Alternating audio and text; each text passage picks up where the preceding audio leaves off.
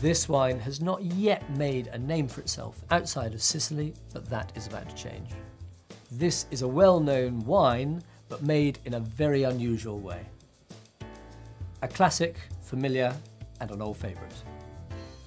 In this red wine selection, we have 3 very different wines, each carefully selected to make your flight more enjoyable. This wine is from Sicily, the home of the mafia, who have been known to make money from protection rackets. But the group of wine growers who make this wine have signed up to a protest movement where they refuse to pay this protection money.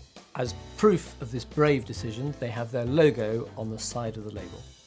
The wine itself is a blend 50-50 Cabernet Sauvignon and Nero d'Avola. The Nero d'Avola is really only known in Sicily, where it thrives in the hot, arid climate. This wine has got a vibrant purple hue on the nose. This smells delicious with those red fruits, prunes, damsons, blueberries.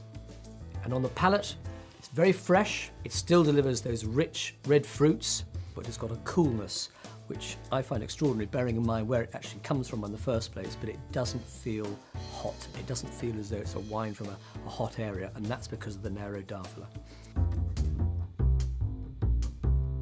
The Mayu Carmenere is from a fairly remote part of Chile on the borders with the Atacama Desert. The grape variety is Carmenere, which is the signature red wine grape variety of Chile, which actually originated in Bordeaux. Rather more unusual wine in the trio, not because it's Chilean, but because the way it's made.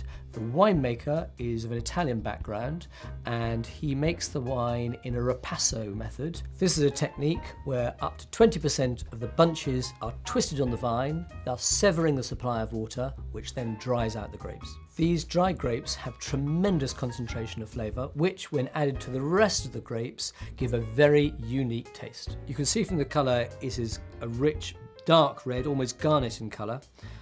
On the nose, you can smell it's a lovely smoky, dried raisiny style of wine, really rich and enticing. On the palate, those rich raisins come through, combined with the red fruits. It's got a lot of power behind it, packed with flavour, but not too heavy.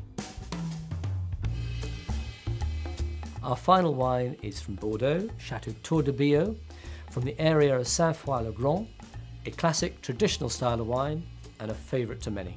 It is a blend of Cabernet Sauvignon and Merlot, and it is a vieille vigne wine, which means that the average age of the vines is approximately 35 to 40 years old.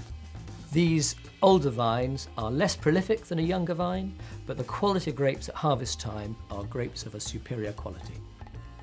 On the nose, lovely rich black currants. I can also smell it's been in oak casks, and we know this wine has been aged in oak barrels for 18 months.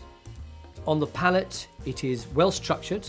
It's got nice ripe tannins to it, still get those black currants coming through, and it is a weighty wine, but it's not a heavy wine.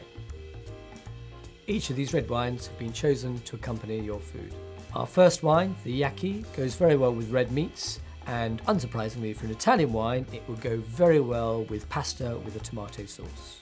The Chilean Mayu Carmenere would go very well with stronger flavoured red meats. And finally, the red Bordeaux Chateau Tour de Biot would go very well with red meats, especially lamb, and also some hard cheeses. 3 very different wines, carefully selected, and we hope you enjoy them.